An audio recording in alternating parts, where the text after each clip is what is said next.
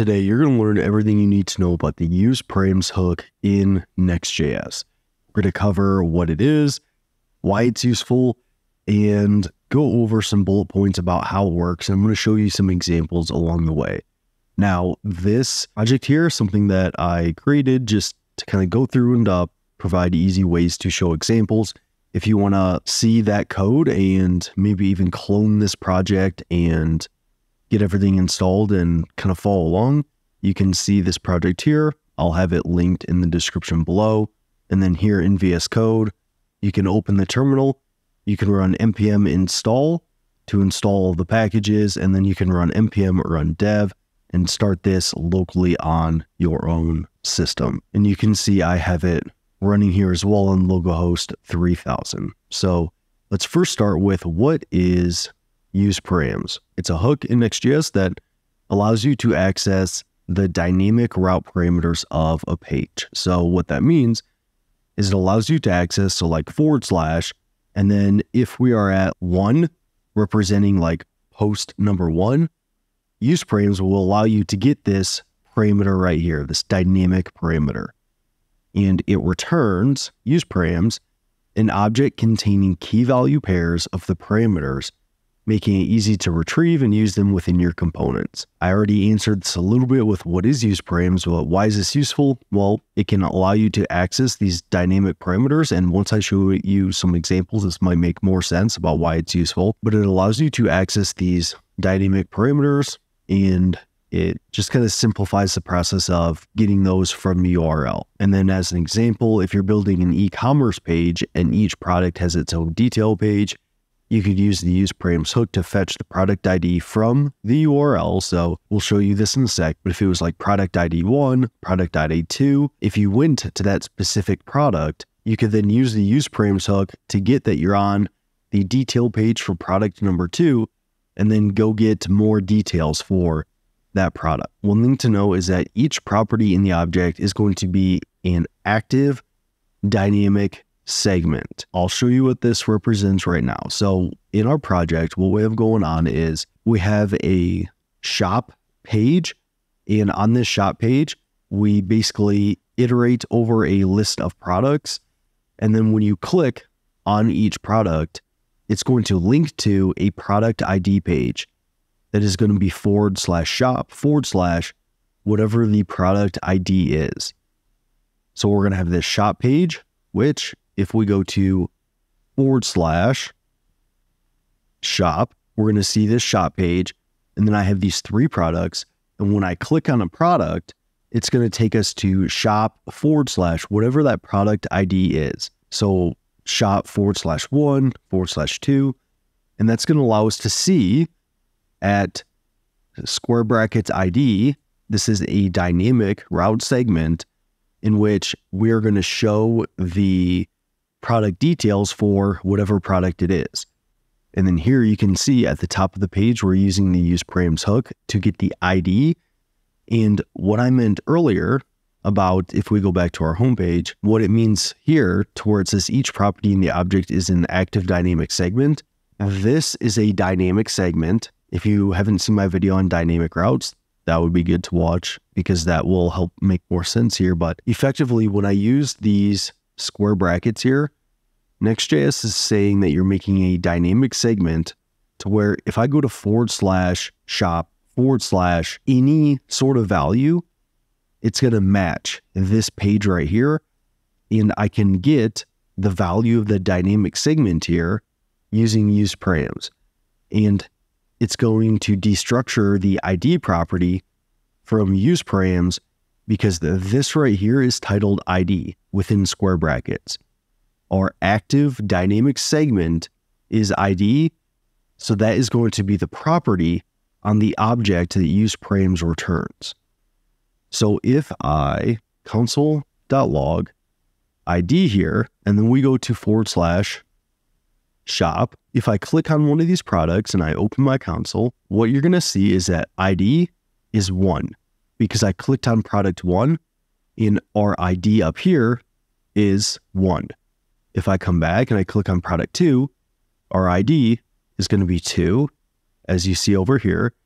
And then we see the information for product 2. And this is going to be ID because this is ID right here. If this was renamed to say product ID and I named it like that, then I would need to destructure product ID from useParams because that is going to be the property on the object returned from useParams. It's going to match the current active dynamic segment. But in this case, I'm just going to keep it ID. So the way you use useParams is first you import it from Next Navigation. Since this is a hook, it does need to be within a client component. There's other ways to handle this within server components, but within a client component, it's going to be the useParams hook. You can also use the params object passed to pages within server components. So don't think that you can't get the params within server components, but within the client component, it's going to be the useParams hook, and it's going to return an object in which the properties of the object are going to match your dynamic segment. And then if we come back to the homepage here, you're also going to notice that, so the properties are the segment name. If ID is in the square bracket, the property on the object returned from useParams is going to be the segment name, but the property's value is going to be what the segment is filled in with. So like I just showed you earlier, if we go to shop and we go to product 3, the property name is going to be ID because our dynamic segment is ID within square brackets. But the property value here, which you can see is 3, that is going to match whatever we're filling the dynamic segment in with. So it's going to be key value pairs. However, the value, it can either be an array or a string. So property value will be either a string or array of strings depending on the type of dynamic segment. For example, a catchall. So if you create a catchall dynamic segment here, and I rename this to ... ID, and right now in my product page, I have the logic to handle multiple products on a single page versus just one product. So you can look at the code to see kind of how I'm doing that here. But if you do a catchall segment, the ID property is going to point to a value that is an array, because it's a catchall segment, which means that I could have /2, /3, /1, and then this ID property is going to point to an array of strings that have 1, 2, and 3 in it. So if we come back to shop and we go to 1, that still works, but you see ID is now an array because this is a catch-all segment because I did ... ID. And if I do /2, you see ID is now an array of 2 here with 1 and 2, an array of strings. And if I add 3, ID is now an array of 3 items, 1, 2, and 3. So with a catch-all segment, your value of your param is going to point to an array of strings rather than just a singular string. And then finally, if we come back to my homepage here, if you have no dynamic parameters, so if the route contains no dynamic parameters, useParams returns an empty object, which is good to know.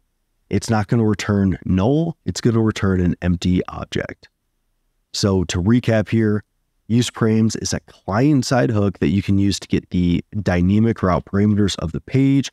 It returns an object containing key value pairs of the parameters.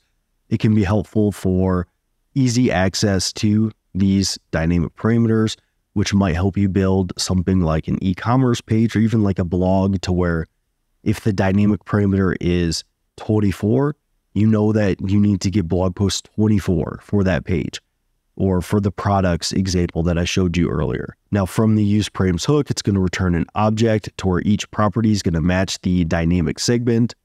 So here our dynamic segment is ID.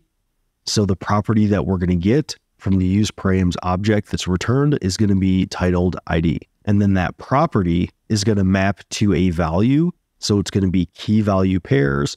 The value is either going to be just a string or an array of strings if it is a catch-all dynamic segment. And then if there's no dynamic parameters, it's just going to return an empty object. So that is how the useParams hook works in Next.js. When it comes to the URL parameters, whether you're using the useParams hook or you're using the params, object that is passed to pages within server components, it's going to work fairly similar to what you're seeing here. So I think it's good to be familiar and with overall how this works. So thanks for tuning into this. Hope you learned something, and I'll see you in that next one.